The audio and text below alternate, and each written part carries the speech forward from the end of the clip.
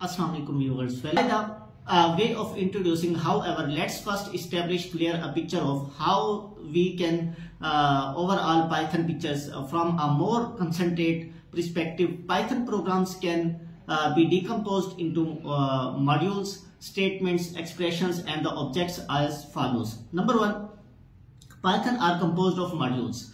Number two, modules contain statements. And the number three, statements contain expression, and the number four, expressions create and process objects. This discussion of modules introduce the highest level of their hierarchy. The parts chapter begin at the bottom, exploring both built-in objects. X profession you can code us with them. Why use built-in data types? If you have used lower level languages such as C and C++, you know what much of your work enters implementing objects, also known as data structures, to represent the components in your application domains. You need to lay out memory structures and manage memory's allocation implements such as search across routines. So can do that. These codes are about tedious, error-prone. They sound and they usually distract from your program's real goal. In typical Python program, most of this groundwork goes away because Python produces powerful objects types such as instantiated objects and the language. There are usually no need to code the object implementation before you start solving problems. You almost the ways better of stuffing built-in objects instead of implementing your own. Here are some reasons why. Built-in objects make progress easy to write.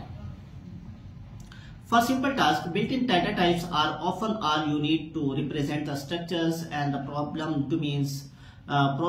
Because you get powerful tools such as collections list and the search bar, search tables, dictionaries for free. You can use immediately. You can get a lot of work done with Python's built-in object object types almost. Number two, built-in objects are components of extensions. For more complex tasks, you may need to provide your own object using Python class or C language interfaces. But as you will see in later parts of the objects implemented manually are the often built-in top of built-in such as list and dictionaries. For instances, a stack data structure may be implemented as a class that manage, customize and built-in list. Number four, built-in objects are often more efficient than custom data structures. Python built-in data types imply already optimized data structures algorithms that are implemented in C for speed. Also, you can write similar object data types in our own. You will usually be hard pressed to get the level of performance built-in objects types provided. Built-in objects are standard part of the language. In some ways, Python borrows both from the languages that rely on built-in tools, for example Lisp, and languages their own, for example C++, languages that rely on the programmer to provide the tools implementation for framework of their own, for example C++. Although you can implement unique objects data types in Python, you don't need to do just to get started. Moreover, because Python's built-ins are standard, they are always the same. Priority frameworks on the other end tend to different from the side to side. In other words, not only do built-in object data types make programming easier, but they are also more powerful and efficient than most of what can be created from scratch. Regardless of whether you implement new object types, built-in objects from the core of every Python programming. Python's core data types. Python's built-in object data types, some of the syntax used to code their literals, that is expressions that generate these objects. Some of these types will probably seem familiar if you are used other languages. For instance, numbers and strings represent numeric and textual values representatively, and files provide interface for processing files stored on your computer. Object types, numbers, for example, literals creations 1 2 3 4 dot 145 comma 3 plus 4j comma decimal comma fractions.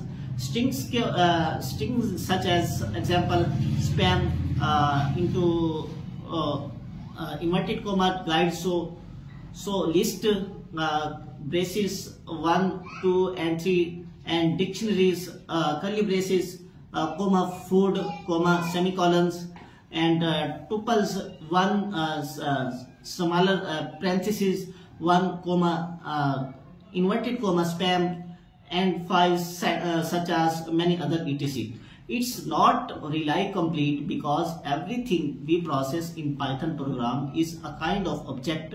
For more intense, we perform text pattern matching in Python. We create pattern objects. We perform network scripting. We use sockets objects. These other kind of objects are generally created by importing and using modules and have behavior all their own. As we'll see in later parts, we will discuss program units such as functions, modules, and the classes are objects in Python too. They are created with statement and expressions such as def, classes, imports, and the lambda, and may be passed around the script freely, stored within the other objects, and so on. Python also provides the implementation related types such as compiled code objects, which are generally of interest to tools builders. Types such as compiled code objects more than application developers. These are also discussed. We will discuss in this video. We usually call the other objects types in core data types because they are effectively to build into Python languages. There is specific expression syntax for generating most of them. For instance, when you run the following code, spam inverted comma spam, we will discuss, you are technically speaking running a literal expression that returns unused string objects. There is a specific Python programming language syntax to make these objects. Similarly, expressions wrapped in square brackets, which makes a list, and one curly braces makes a dictionary, and so on. Even though, as we will see, there are no types declaration in Python. The syntax of the expression you can run determines the objects of the types of the objects, and you create and use it. In fact, object generation expressions like those are generally where data types originate in the Python language. Just importantly, once you create an object, you bind its operation set for all time. You can perform only string operations, and a string list operation on a list. As well, Python is dynamically typed. It keeps track of types for you automatically instead of requiring declaration code. But it is also strongly typed. You can perform on an object only operations that are valid for its types. Functionally, the Python objects more general and powerful what you may be accustomed to. For instance, you will find the list and the dictionaries alone are powerful data representation tools like obviate most of the work you can do sport collections and searching lower level languages. In short, list provides orders collections of the other objects, while dictionaries store objects by key. Both lists and dictionaries may be nested and can grow and shrink on demand, and may contain objects of any type. Python programming is very useful programming language and high level programming language. Before digging into details through, let's begin the taking a quick Python core objects in action. The rest in this video we will explore more depth in the Python programming. Don't expect to find full story here. The goal of this video you are appreciate and introduce some key ideas. Still, the best way to get it started. Let's start. Numbers.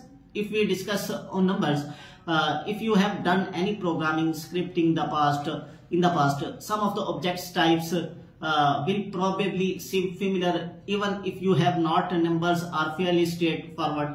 Python core objects include usual suspects, integers, and the floating point numbers, and more exotic numbers data types, and fixed precision decimals, rational fractions, and the numerator denominator. And although it offers some fancier options, Python's basic number data types are, well, basic numbers in the Python's code, the normal mathematical operations. For instance, the plus sign and performs additions, and star is used for multiplication, and double star, 2 star are used for exponentiation. If you don't subscribe our YouTube channel, please subscribe my YouTube channel. If you like this video, please subscribe my YouTube channel and press the bell icon to get more informative videos. Thank you for watching.